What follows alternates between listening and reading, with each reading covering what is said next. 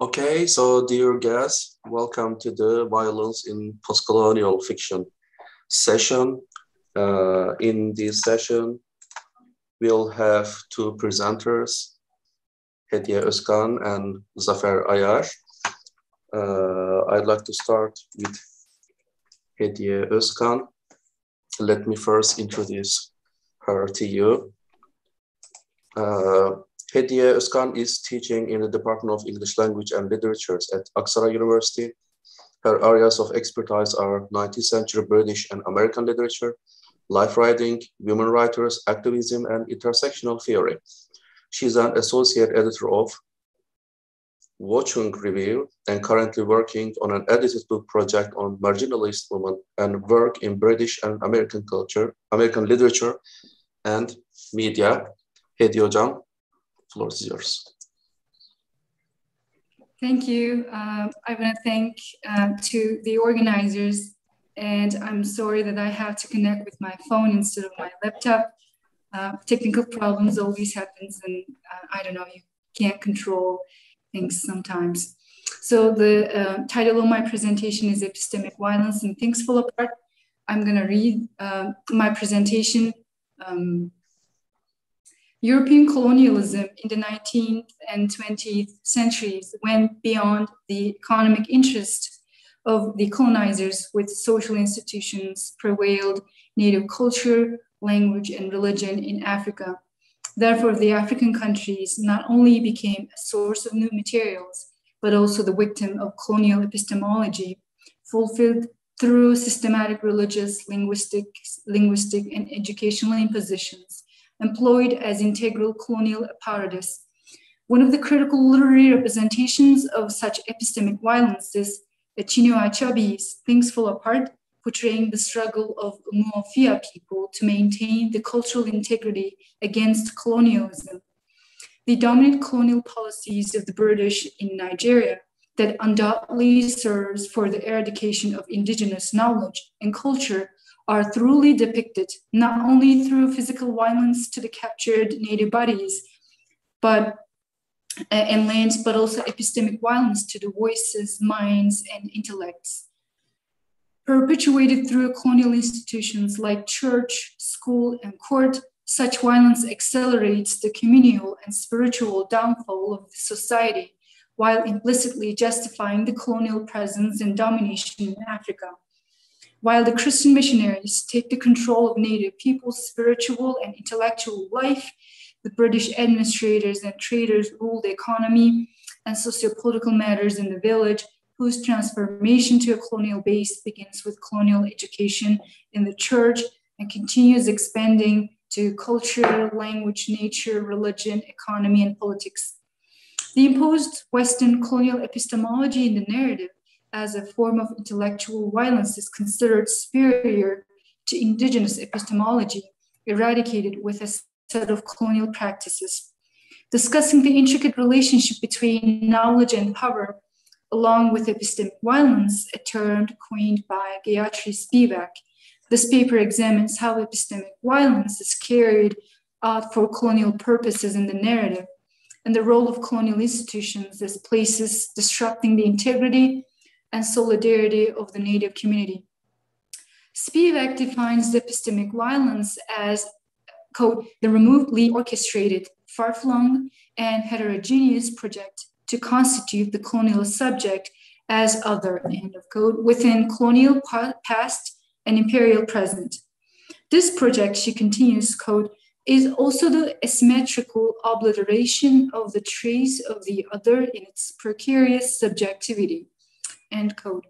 This project is used in the process of othering and based on classifications and hierarchies where the subaltern is silenced by both colonial and indigenous patriarchal structures.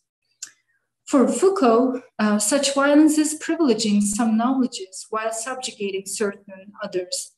According to Claudia Brunner, knowledge is, quote, linked to the neutralization and legitimization of both visible and invisible and multiple forms of violence, end quote. Within colonial and imperial experience, epistemic violence is connected to Eurocentrism which is centrality of Western agency, religious and educational civilizing missions involve violence to enforce colonial control, which penetrated into institutions and society. It was one of the various forms of eradication of indigenous culture and the suppression and domination of colonial subjects through knowledge systems by Eurocentric and Western ideologies. When we look at the narrative, the first part portrays how Igbo society, which has impressive civil, ritual, and religious orders between the phenomenal and supernatural worlds, while the following chapters depict how it is subjected to both physical and epistemic violence. In the second year of his exile, one of Okonkwo's, the protagonist of the book, and most people define him as a tragic hero. One of Okonkwo's friends mentions a white man who appears in Okonkwo's old village and explains how other white men came to the market and kill everyone as a revenge for their friend, white man, who is murdered by villagers. The first encounter of Western and indigenous people leads to physical violence, which forced the villagers to involuntarily accept the presence of the white strangers in their land. Besides the physical violence, the dissolution of the society accelerates when the missionaries convert people, establish a church, and eventually set up a court. As Walter Rodney remarks, missionaries are, quote, agents of colonialism in the practical sense, and each mission station is an exercise in colonization, end quote.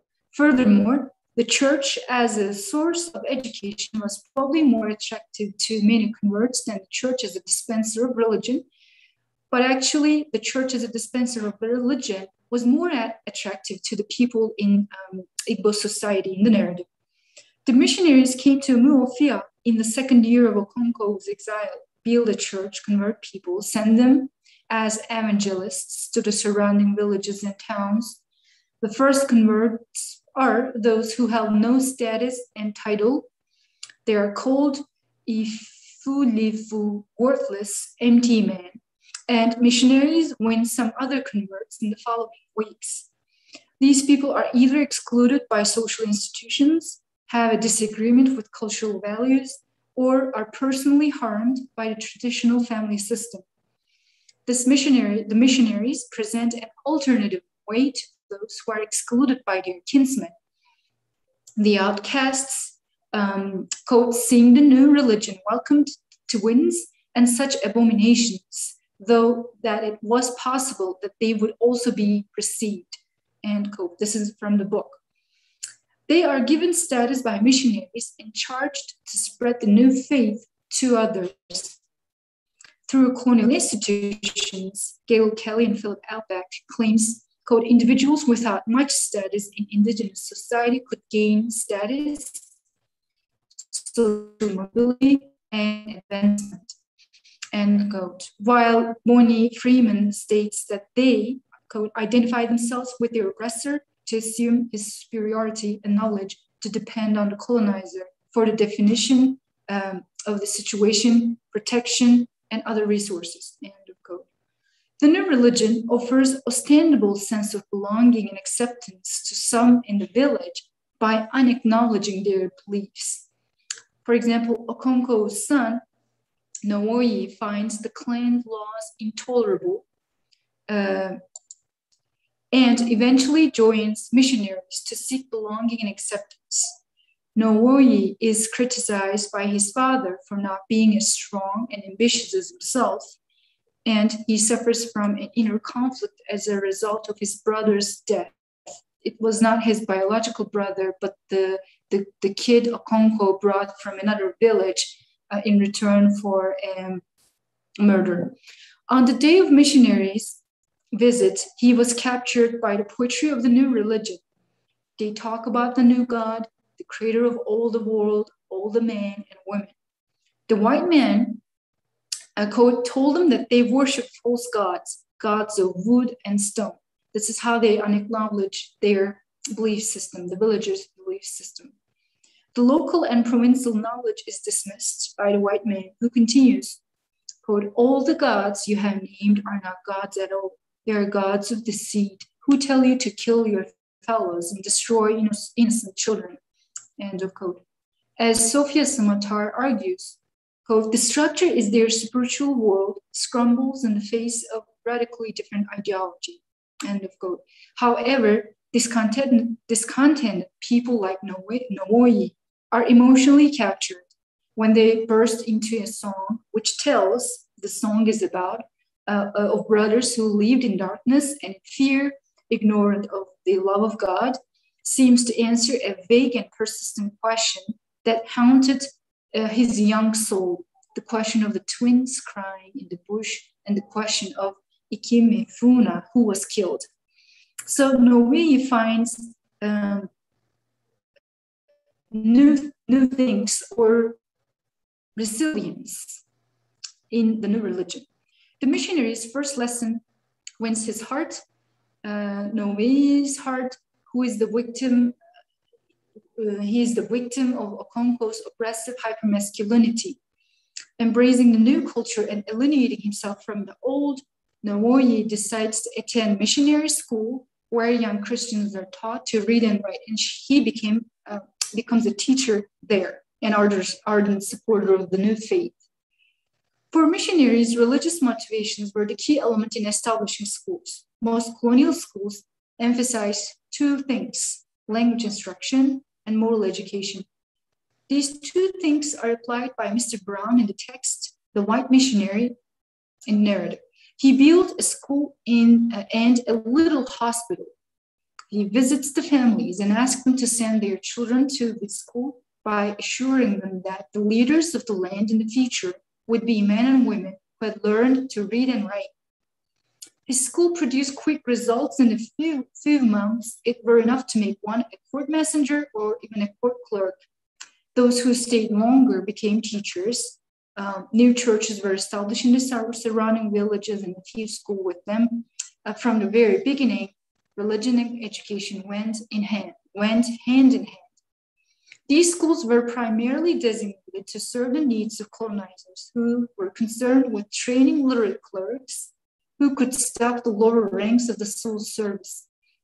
Achabe's depictions about the stages in which missionaries take are programmed around assimilating communities through a set of rules in disguise of education and religious instructions. Missionaries not only build a church in the evil forest, which shows how they how their influence expands to nature, but they also build a place for judgment to protect the followers of the religion. It means they do not bring religion, but also government with a court where the district commissioner judges the cases in ignorance. They put those who had offended against the white man's law into the prison. The purpose is to legitimize an alien domination of Africans. By establishing a court, colonial power that has already ruled the social life starts to dominate and subjugate the politics of the clan.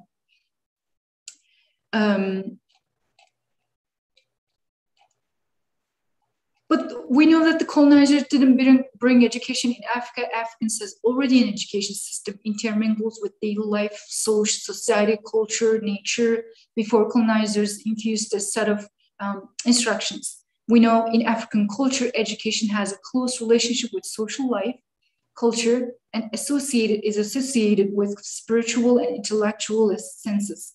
It is formed around productive activities in tribal communities, and nature is one of the first teachers of younger generations for their physical, emotional, and mental development. It promotes the use of materials and sources in harmony with the environment. The informal nature of this education system in pre-colonial Africa truly matched the realities of pre-colonial African society and produced well-rounded personalities to fit in that society. But when colonizers came, they eliminated the existing education system pertaining to Africans and replaced it with a new set of formal instructions. As a conclusion, epistemic violence in relation to colonial domination threatens the integrity of the community and things fall apart in marginalization of certain subjects for the interests of others. Igbo society was unaware of their colonization and substantial transformation until too late due to both visible and invisible form of epistemic violence. Okonko's desire of violence, war, and bloodshed was defeated by the epistemic violence of the white strangers. As opposed to ethnographic project of district commissioner, you may remember the last sentence of the book, who had already chosen the title of the book after much thought, The Pacification of the Primitive Tribes of the Lower Niger, which ironically indicates the colonial misinterpretation of Africa. Achabi rewrites history against the Eurocentric denial of African identity and heritage. Combating the antagonistic and myopic Western view of African realities, Things Fall Apart stands as a resistance to epistemic violence and dissemination of the image of Africa. Achabi counters colonial silencing and Eurocentric narcissism by portraying African historical and cultural reality in the narrative. Thank you. Thank you, Emine Hocam. Sorry, Hediye Hocam. Our next speaker is Zafer Ayar. I'll read his biography first. Zafer Ayar received his BA degree from Atatürk University. He took a position as an English lecturer at Karadeniz Technical University in 2001. He obtained his MA degree from Çankaya University from the Department of English Language and Literature in 2013. He completed his PhD and got his doctoral degree from the Department of English Language and Literature at Karabük University, and his speech entitled today is The Impact of Cultural Violence on Cultural Identity in Naples, Half Alive. Zafer Hocam. Barış Hocam, thank you very much for the nice introduction. And by the way, I'd like to thank Hediye Hocam as well for her presentation. I think we have enough time ahead. Yeah, we have. Okay. And I have difficulty in, adjusting the time and catching up with the time limited, I think. If that happens, okay, and could you please give me a kind warning, and if I, I'll do that. Get over the time allocated for me. Okay. Okay, let me share the screen first, and then I'm going to start. Okay, the topic is the impact of cultural violence on cultural identity in West Naples half a life. Maybe it's very classical to make the definition of violence that is explained in a dictionary, and everybody knows what is violence. But today, of course, I'm going to go a little bit further than the definition of violence. I'm going to touch upon the functional cultural violence in an attempt to support or form the basis or infrastructure for direct violence and structural violence. That's why I'm going to give a brief information about Johan Galteng's claim about what is violence. In connection with that definition of violence, I'm going to give a little bit information about the types of violences. Okay, Galtung says, however, cultural violence highlights the way in which the act of direct violence and the fact of structural violence are legitimized and thus rendered acceptable in society. Okay, we have three kinds of And this is, of course, Galton's tripartite definition of violence. And with this triangle, he gives, very specific connections about direct violence and structural violence and the cultural violence. Okay, at the top of this triangle, and we can see direct violence that is connected with the visible kind of violence. And we have structural violence on the left bottom, and on the right bottom, we have cultural violence. Okay, the direct violence is visible, and the structural and cultural violence are invisible. Okay, when it comes to direct violence and the visible kind of violence,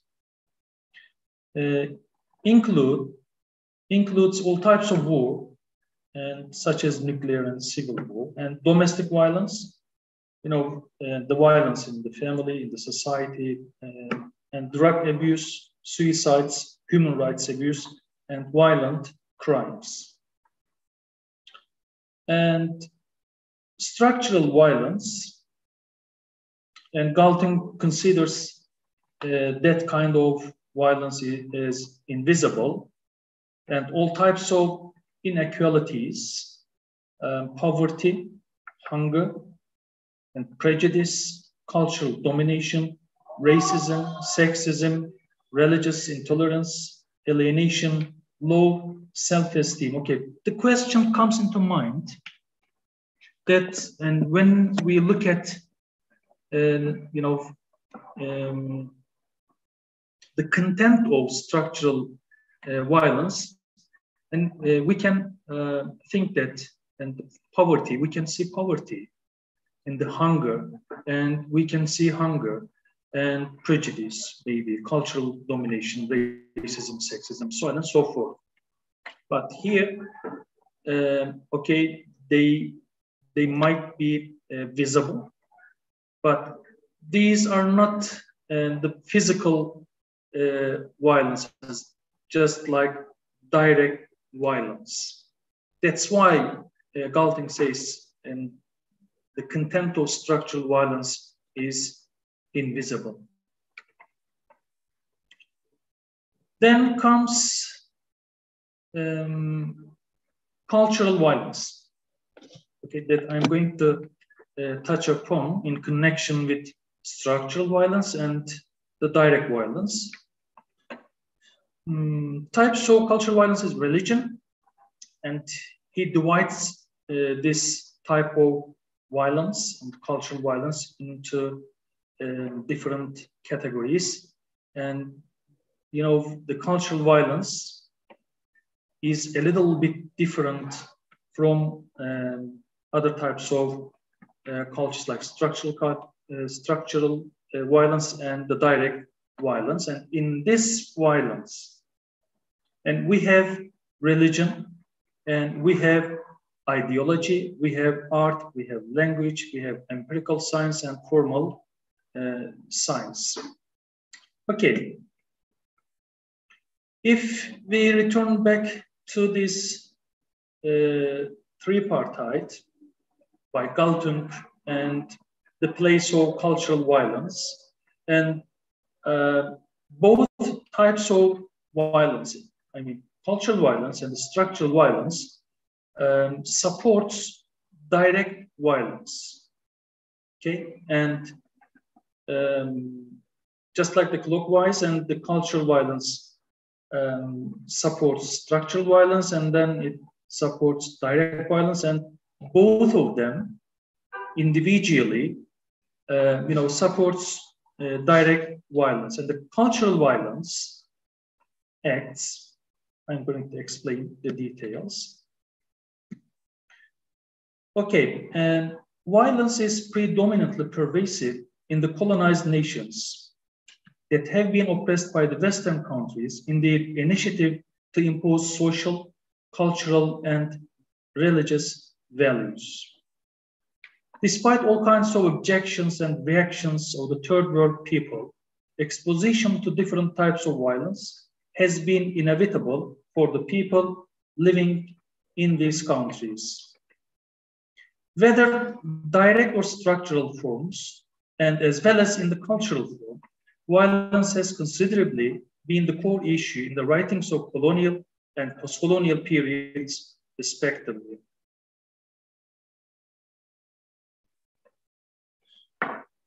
Okay, when we consider, the political, the social, the cultural, maybe the literary developments during the colonial and post-colonial periods, violence, whether national or international, plays a crucial role in the formation of colonial societies under the influence of Western domination in a variety of ways, ranging from to military interference, okay, and this was the primary weapon of colonial regimes, enslavement and displacement, and both are work together. Why? Because if there is a kind of enslavement and the transportation of those slavers to other places of the world, so there appeared a kind of displacement, and all these interference, all kinds of interference, resulted in cultural corruption.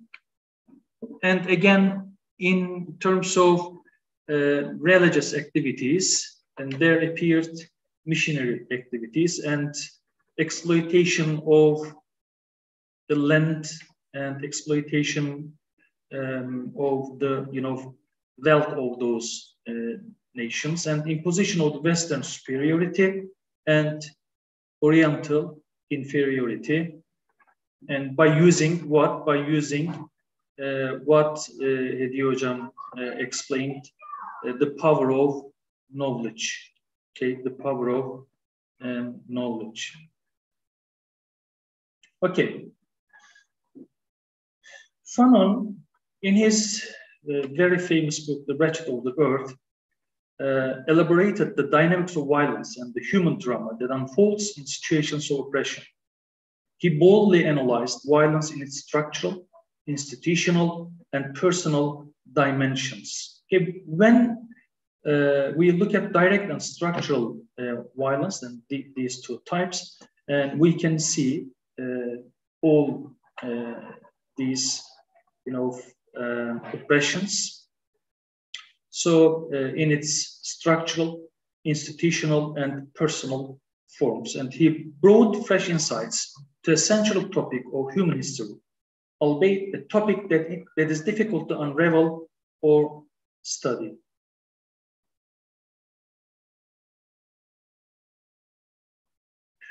And Brian and Tiffin argue that cultural imposition took place on the home ground of the colonized people, and the lines between colonized and the colonizer were clearly drawn. Okay, the lines between the colonized and the colonizer were clearly drawn owing to the military interference, owing to different kinds of displacement, and the missionary activities, and using some educational institutions. So when we look at the situation in South Africa, the situation is a little bit different, and there was a kind of structural violence in its racist term that is called apartheid. And along this period, the lines between the white and the black people were clearly drawn. Okay, so the rights of black people, were taken away by the white colonizer. Okay. Generally, and this of course, clarifies the function of cultural violence and how it works to support structural and direct violence. And a causal flow from cultural via structural to direct violence can be identified. The culture preaches, teaches, admonishes, eggs on and dulls on into seeing exploitation and or repression as normal and natural. And with the cultural norms, with the cravings of culture, we and the people in especially the colonized nations start to make out the developments as normal and natural, or into not seeing them, particularly not exploitation at all. Okay, and we consider what is happening or what has been happening in those countries as normal and natural.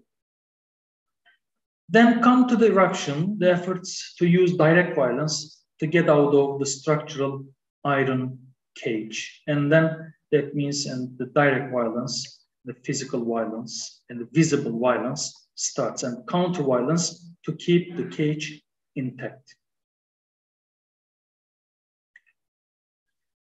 Okay, when it comes to V.S. Naipaul is, one of the prolific writers of the postcolonial period, and he appeared on the stage of literature as a writer, both in the short story and novellas and the novels, which are fictional and non-fictional. And V.S. Naipaul, his perspective has been shaped by the humiliation of his youth, because what we see in his semi-autobiographical novels, he talks about his life in Trinidad and his familial life and ancestral life back in India. And it is also influenced by his consciousness of being Indian and the humiliations India and Indians suffered. He writes often about the conditions of India and the Indian diaspora, of which, and of course, he is a part. And as a writer,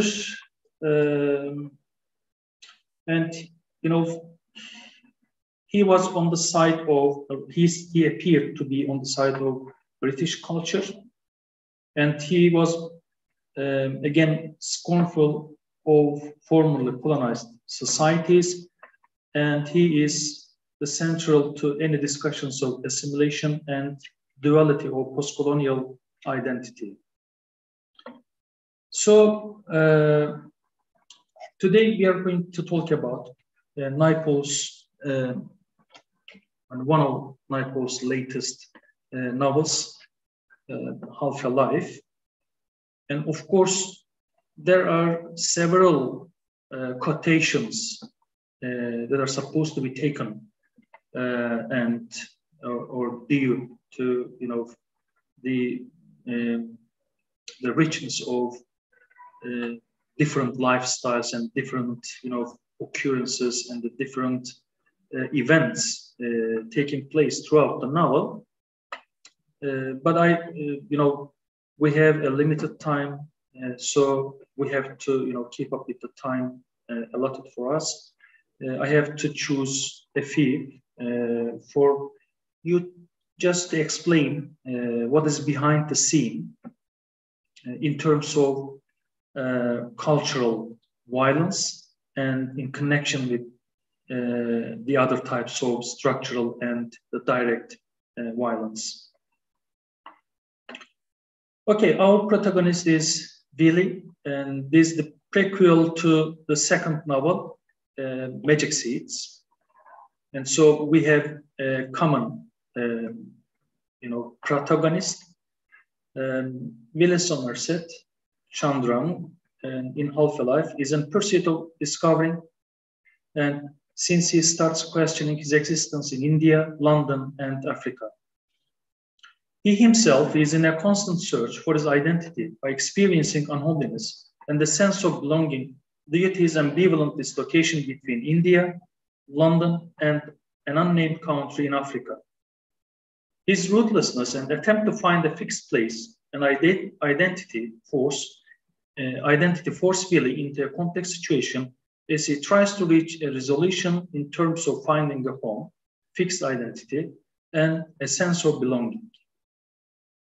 Wherever Billy travels, he feels as if he is in a psychological exile as a result of a recurrent sense of unhomeliness and his feeling of not belonging anywhere.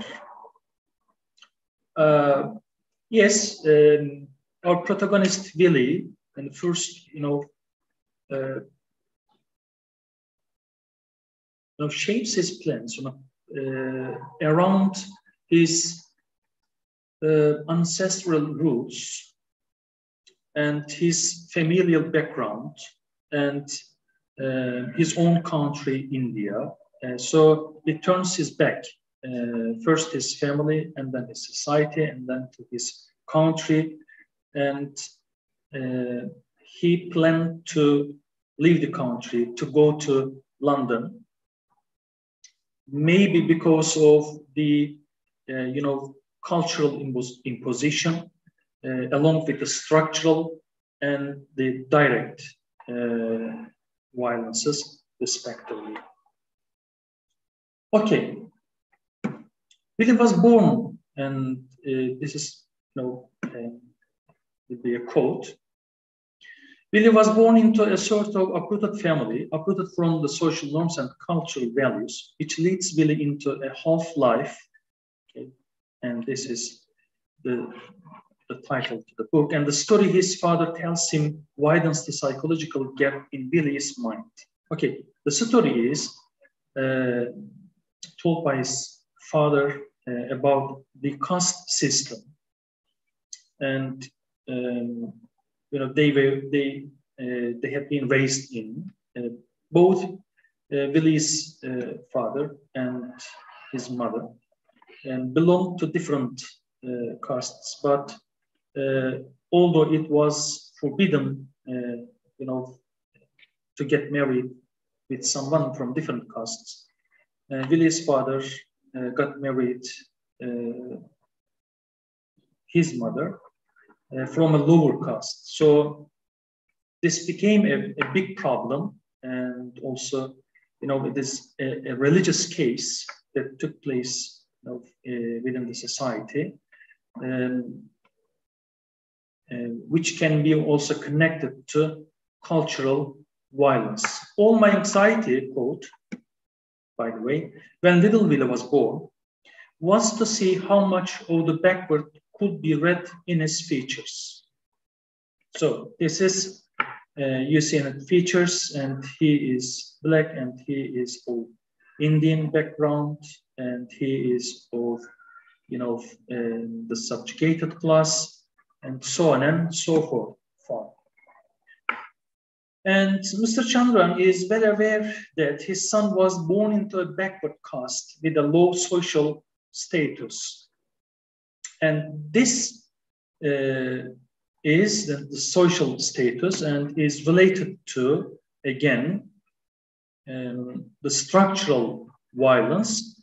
But this is acceptable in the society, okay? And if you were born into a backward caste and with a low social status, okay, that means you are a lower, social class within the society. So, culturally, that is acceptable. So the cultural violence, supports the doctrines, supports the application. So structural violence again. Okay, Willie Chandran makes up his own mind because he felt betrayed by his father and discussed and responds back accordingly. The moment his dad finishes his background story, Billy's estrangement towards his family grows bigger and says, "What is there," in quote, "what is there for me in what you have said? You offer me nothing." Okay, so Billy comes to an understanding that his familial background and his estrangement towards his ancestral background grows bigger and bigger, and then he decides to go to London to become a promising writer like Somerset Maugham. Okay, he knew that London was a great city. His idea of a great city was of a fairyland of splendor and dazzle. And when he got to London and began walking about the street, he felt let down, unquote. And here, okay, he leaves the country, okay, and he does not complete his education at mission school, just like her and his sister Saroyini did. He moves to London. And the only two places he knew about the city were Buckingham Palace and the Shakespeare's Corner. He was disappointed by Buckingham Palace. He thought that the Maharaja's palace in his own state was grander and more like a palace. His disappointment turned to something like shame at himself for his gullibility when he went to Speaker's Corner. Okay, here again, when he was in his country back in India, the imposition by the colonizers' ideology created a kind of, metropolitan in Billy's mind that is not, matches with what he sees when he goes to London. So again, such kind of, direct or structural violence does not, matches with his cultural background. Okay, Billy's uneasiness in the West can be taken into consideration as a motivation in his search for a secure place and find out his major cultural, national, and personal identity. Upon Percy's departure, one of his best friends, as a consequence of racial riots and killings that Percy regarded as a menace, Billy thought, humiliation like this awaits me here. I must follow Percy. I must leave. Okay, I'm going to give a little bit, detailed, elaborate information about this event in parts of London at that time. This is, the riots, the racial riots and the killings in England that Willie himself witnessed was part of the direct and structural violence, because it was, there were direct killings and then the racial issue, especially towards the Black people living in this country. That's why he himself again felt humiliated, towards such events there, because he was, imagining a different atmosphere away from such kind of violences, because his cultural heart of the empire, the colonizer, filled him with, good imagination, good description of London, but he is again felt disappointed when he witnessed such events in England. Okay. When Willie is alone and desperate in a foreign country, he receives a letter from Anna, a Portuguese girl, African girl, who has read one of Willie's stories and felt a need to write and meet him. Quote, I feel I had to write to you because in your stories, for the first time, I find moments that are like moments in my own life, though the background and the materials so different. Okay, and of course, for the first time when Willie, went to London with the, dream of becoming a promising writer, and he produced something in an amateur way. So, and some of them were rejected by the editor, and later on, he was able to publish his stories. But at first sight, again, he is using, his own background to express his own situation. That is, very familiar to Anna from an African country. And then he's going to leave London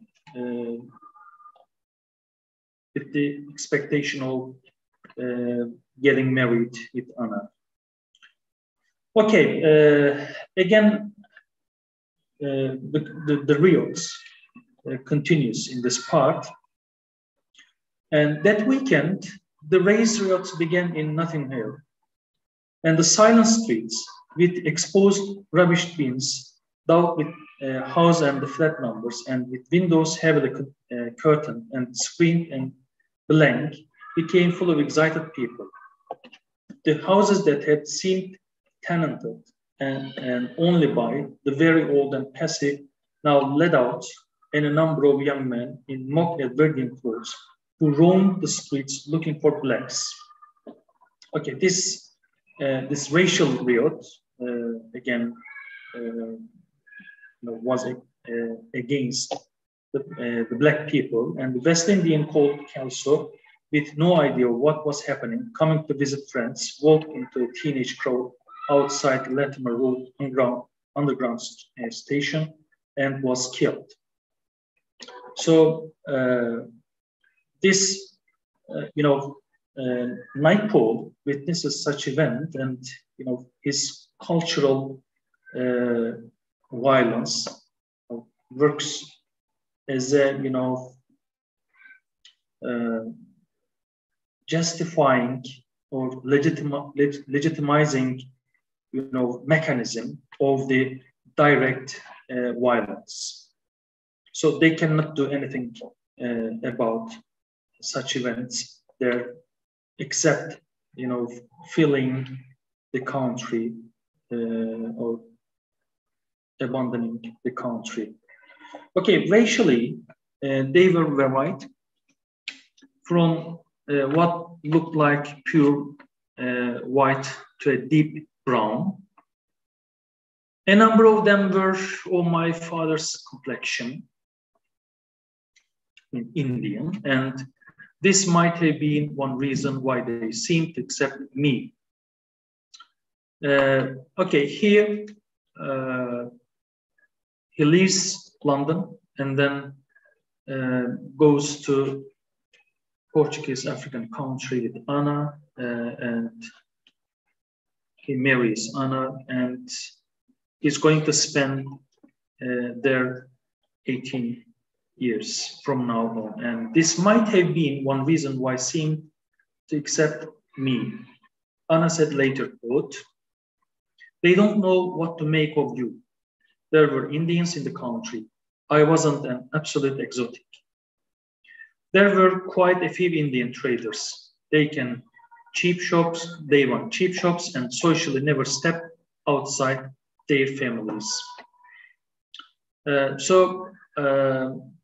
And Willis explains here that, and he was accepted by the African people because he had lots of questions in mind while before going to Africa, whether he is going to, adapt to the conditions of the third world countries once more or not.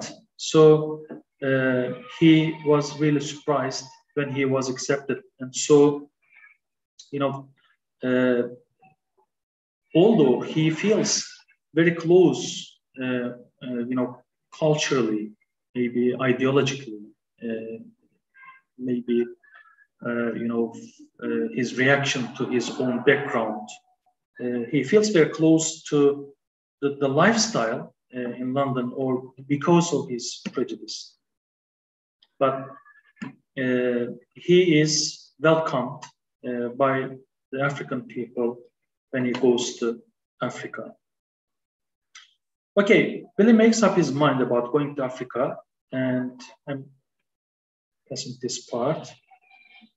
Okay, Billy's determination originates from his uneasiness in England, where he has been exposed to discrimination, isolation, and alienation, and all of these are related to structural violence. Yet Anna's hesitation is mainly based upon the challenging lifestyle which she thinks Willie will have difficulty integrating into. Yes, he has the difficulty integrating into the lifestyle in Africa because he has some expectations, and he is disappointed what he has in hand, both in England and in Africa. And then he, again, 18 years later, he returns back to Germany and then starts a new, adventure. Okay. His stories take place in a vague setting that reflects Willie's feeling of ambivalent attitudes and his unhomely sensations that has taken over him since his first arrival in the metropolitan. And quote, he began to understand, and this was something they had to write essays about at the college, how Shakespeare had done it, and with his borrowed settings and borrowed stories, and never with direct tales from his own life and the life around him. And of course, Willie's first step about writing was to write about his own story back in India, because his exotic, ancestral background, his exotic life back in India, and his authentic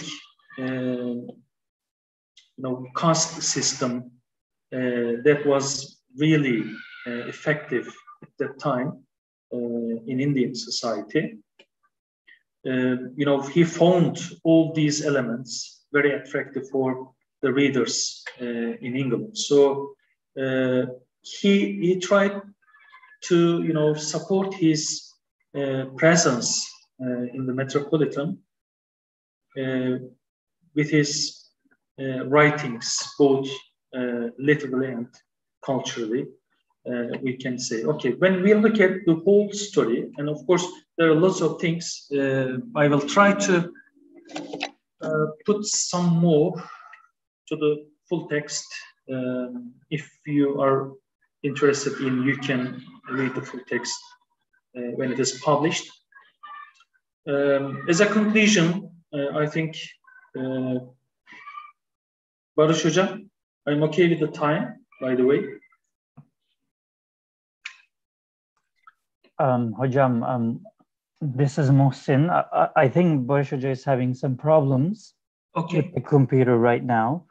And if people have any questions, they can. No, I haven't finished it, Muhsin Hocam. Okay.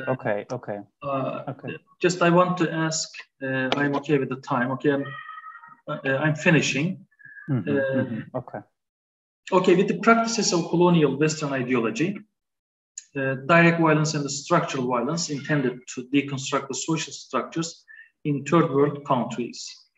On the other hand, cultural violence has acted like an insidious mechanism to suppress the indigenous people and make them see all the ill treatments, misconceptions, and the violence of all sorts of colonizing ideology as normal activities.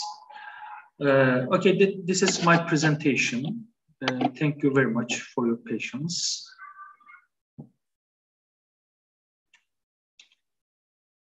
Okay, if you have any question, I can get and answer the questions willingly.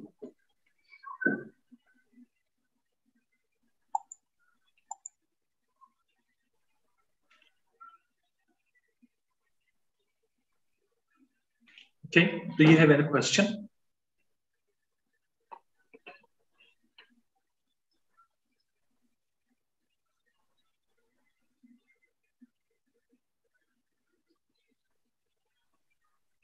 Okay, dear Bashucha is having problem with the computer. Okay. During the sessions. Yes, any question to me? Muhsin Hocam? I can share if you wish. Yeah. Okay. I think he asked you to. Okay, thank you very much. Thank you. Yeah. Yes, dear participants, if you have any question to me and to Hediye Hocam, you can ask your questions related to the topics that we have presented.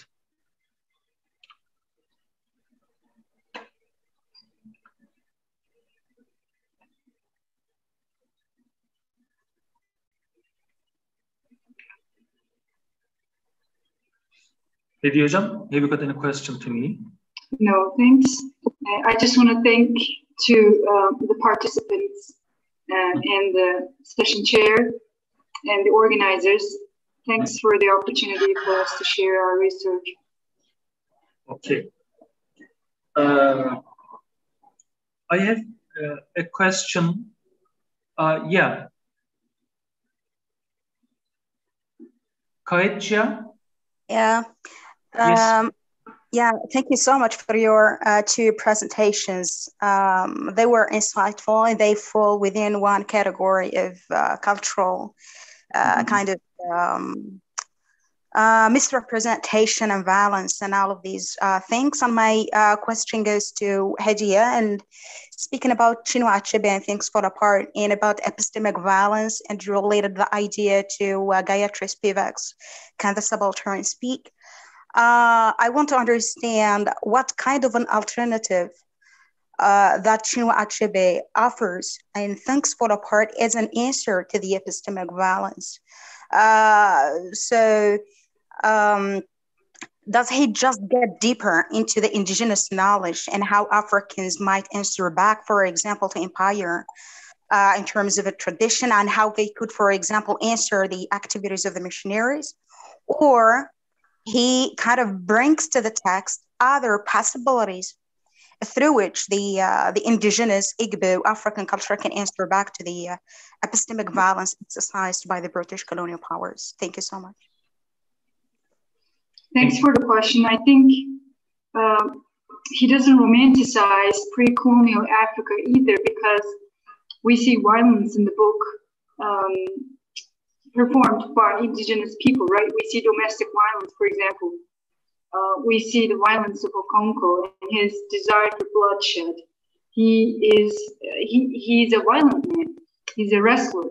So Achebe doesn't really romanticize or drawing a perfect picture of indigenous culture, but it's ethnographically realistic, and it's an alternative to the district commissioner's narrative. So the ending of the novel tells us that Achabe's purpose is basically writing a text against misinterpretations. And we know that the text is also an answer to Heart of Darkness, and the text produced by British writers, and specifically Heart of Darkness.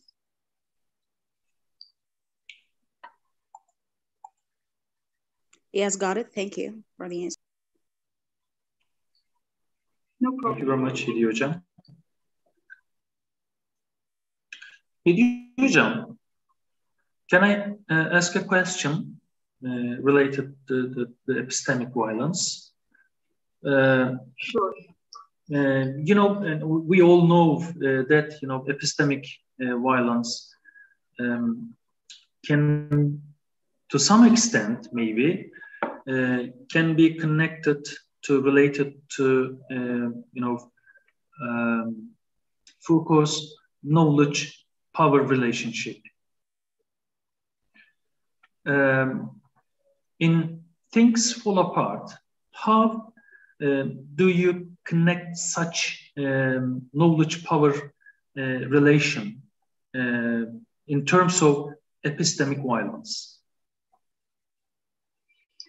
Basically, Foucault's ideas, I didn't get deeper into Foucault's ideas, but I just summarized it with one sentence, and I said, for Foucault, privileging some knowledges over others. That's his ideas in his book. And in the book, in the narrative, we see what knowledge is privileged over the indigenous knowledge, right? It's dismissed, it's ignored, it's silenced, and a new set of structures, including religious, political, economic, all those new knowledge, set of knowledge, or the indoctrinations, I should say, replaced the old knowledge, the indigenous knowledge or epistemology, even if it was not portrayed as perfect. So I think here what the writer tried to do is to authentically maybe present the indigenous knowledge or the African culture. He's not just reducing it to one or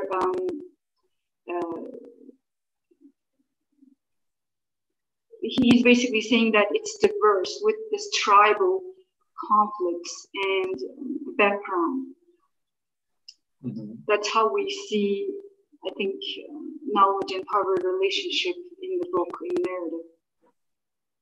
Okay, thank you very much. No problem. Okay, any other question?